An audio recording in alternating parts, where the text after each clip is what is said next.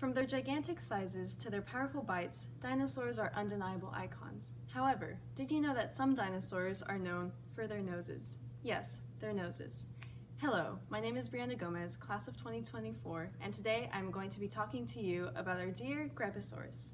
The Gryposaurus is a hadrosaur that was discovered in what is now known as the USA and Canada, and being a hadrosaur basically means that your jaw looks like the bill of a duck.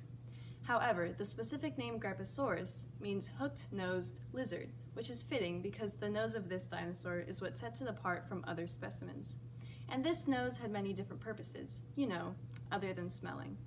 This nose could have helped dinosaurs tell between different species, different sexes, and maybe even to help them make different sounds. And if we get closer to the face that gave this dinosaur its name, we can look at the beak that was great at tearing away at plants and its 800 teeth. Yes, this dinosaur had nearly 800 teeth in its mouth. However, it didn't even need all of them. Scientists look at the kind of teeth that are in the mouths of dinosaurs, and upon doing this, they were able to find that in our Gryposaurus, there were some teeth that look pretty brand new, which means that they weren't even used, which is pretty insane. If we step back and get a full picture of our Gryposaurus, we can see just how big it was. The biggest Gryposaurus ever discovered was close to 27 feet long, which isn't too far off from our own Gryposaurus. When you look at the stance of this dinosaur, it might seem intuitive that it would have stood on its hind legs with its tail dragging behind it. However, this stance isn't as accurate as it could be. When paleontologists first began discovering dinosaurs, they saw them as slow, lumbering animals, kind of like zombies. However, dinosaurs were more active and agile than that. The Gryposaurus, for example, would have had a more horizontal stance, with its tail and head being more level than what is being displayed here. For example, one of the more modern mounts of this museum is the Dryosaurus, which is sporting the horizontal mount that I was speaking about, which in some ways may better represent how the Gryposaurus would have walked. Speaking of stances, let's talk about hips. Dinosaurs are distinguished into two groups depending on the shapes of their hips. Their hips are made of the pubis, ischium, and ilium. And what sets these two groups apart, which are named the Saurischians and Ornithischians, is the shape of the pubis.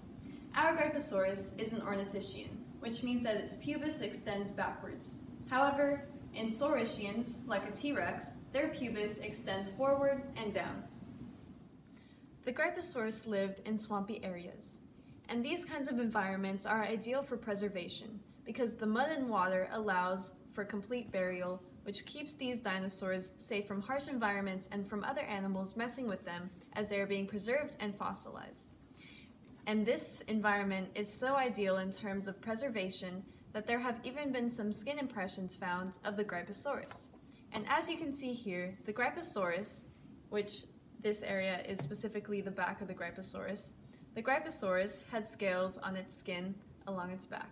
While I could continue talking about the Gryposaurus for forever, I would like to shine a spotlight on the person who discovered our very own Gryposaurus, Charles M. Sternberg.